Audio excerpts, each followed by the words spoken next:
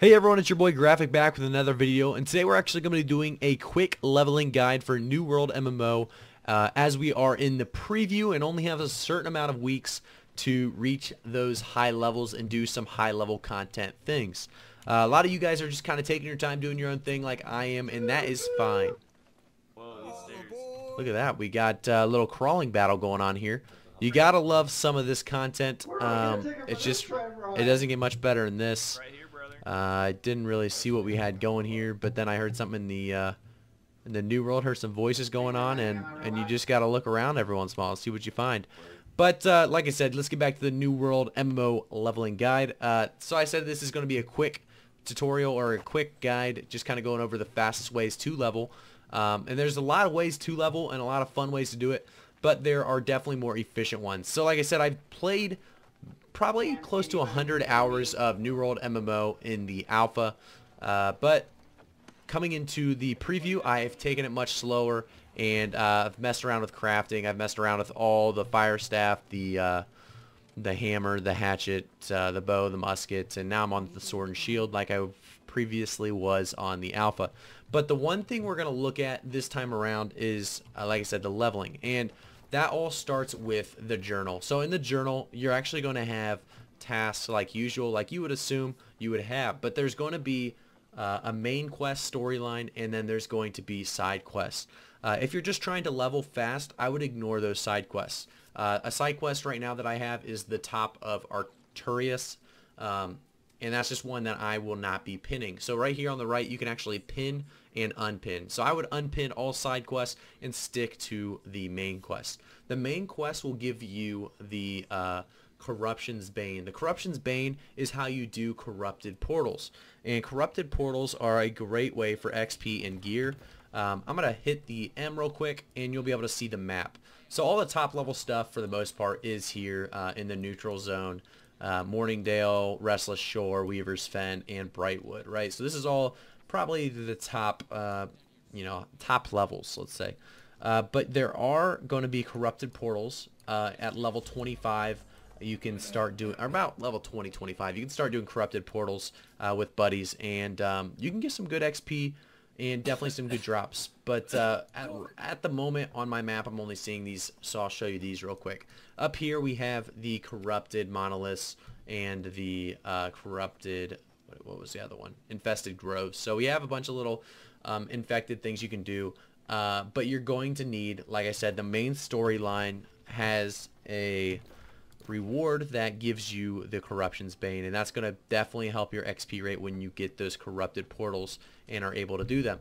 But until you get there, like I said, complete the main storyline. So right now my main storyline, and it's actually everybody's main storyline, is Forging Corruption's Bane. So complete quest Ancient Ruins is my current task at hand. So right now the only one I have pinned out of all the faction missions, town projects, and all the quests is Ancient Ruins.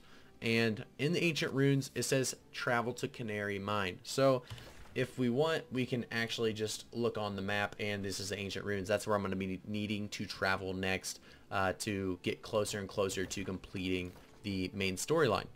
At level, like, I believe 23 or 22 probably, you can complete the main storyline by then, and you can get doing whatever you want to do, whether that is the next, probably, this is close to best XP you can get right now in New World, and that's going to be the Syndicate missions, or if you're a Marauder, it'll be a Marauder missions board or a Covenant missions board here in the top right.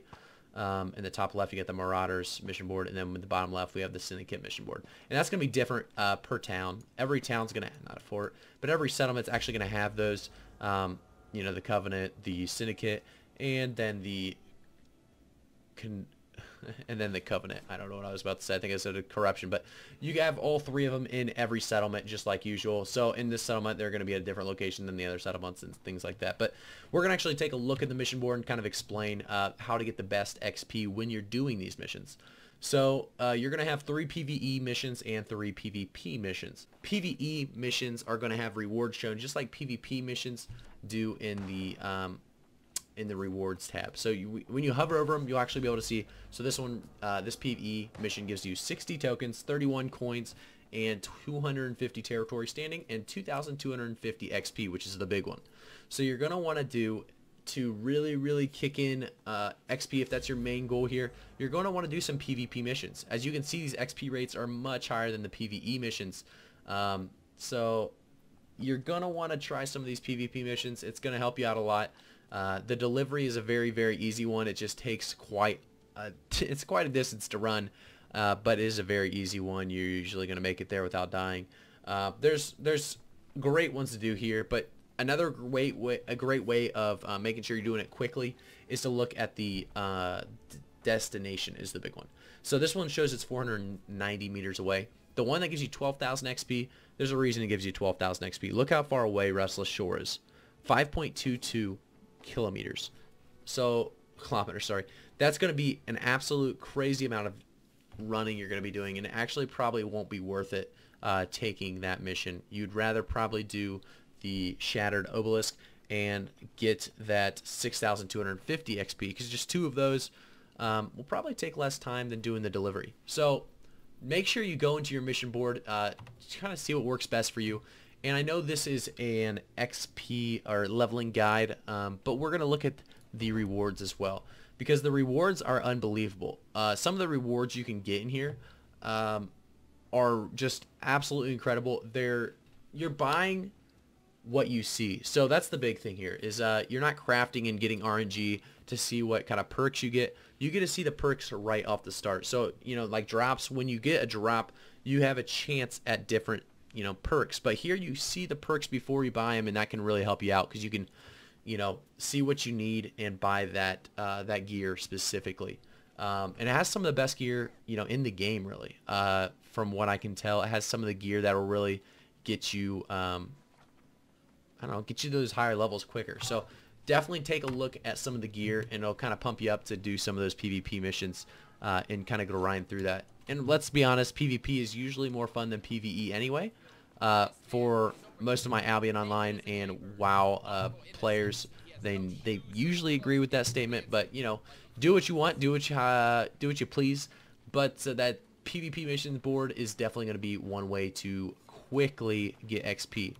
And then I did say the corrupted portals, which, you know, on the map right now, the only really place to do corrupted portals, unfortunately, is in the neutral zone up here. Which most of you guys probably are not to level 40 or level 45 and are not able to go into this neutral zone and do these corrupted monoliths or anything yet. But those do come down to Everfall and Windsward and Monarch's Bluffs, and you can do level 20, 25 corrupted portals, and those do give you great XP and again, loot.